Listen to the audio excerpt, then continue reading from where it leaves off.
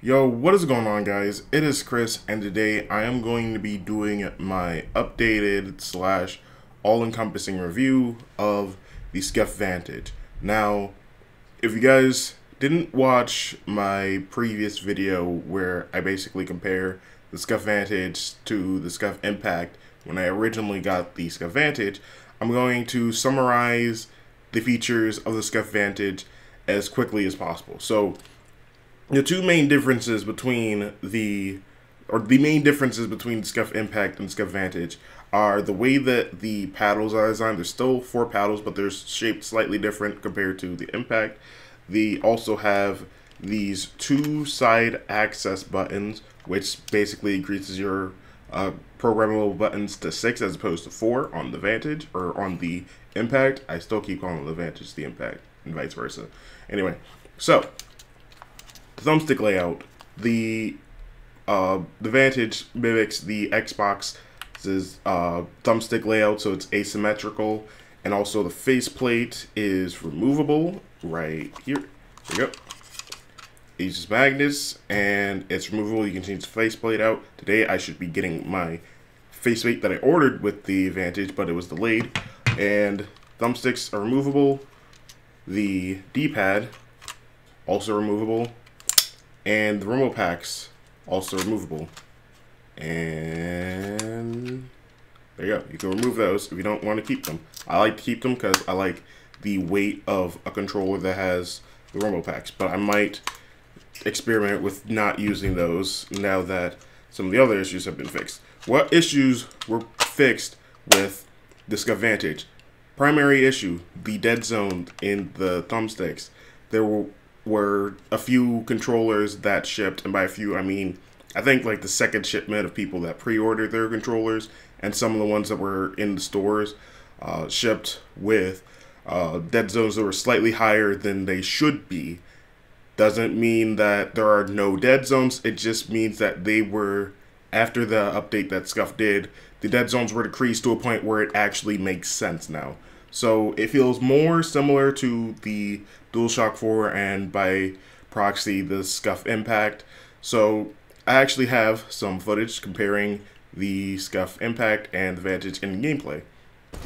Alright, so what you guys are going to be watching is me basically playing with bots in Black Ops 4, and I'm going to be using the Scuf Impact in wireless mode, and then I'll be switching between the Vantage in wireless mode and wired mode. The reason why I didn't decide to use wired mode for the Impact is because I really felt that the performance of the Impact in wireless mode is probably the best out of all the controllers, mainly because it is a DualShock 4 controller, and the DualShock 4 controllers pretty much perform identical in wireless mode as I do in wired mode. That's a kill. Now, the Scuf Vantage, on the other hand, there's a little bit more of a delay in wireless mode as opposed to wired mode, so I decided that I would try it out in wireless mode just to see how I feel about using it, and then switch off to wired mode, and then sort of just basically determine how I felt about it. What I can say about the Impact is there's really not much to say about it, really. The sticks perform the way that a regular DualShock 4 controller would, so if you have experience with a DualShock 4 controller, then there's a good chance that the Scuf Impact should feel basically identical. The Scuf Vantage, as we know, is a third-party controller, isn't built off of the same hardware as a DualShock 4 controller, but what I will say is that the Scuf Vantage, pretty much, if this is the only controller that I use, I would say this is pretty good, and it might be the closest third-party controller to a regular DualShock 4, especially when it's in wired mode. When it's in wired mode, there's basically no delay, and by no delay, I mean it's pretty much identical to the DualShock 4. When it's in wireless mode, there is a bit more delay. I think Scuf said it was about like 2 milliseconds of a delay or something like that in wireless mode, which is still not bad.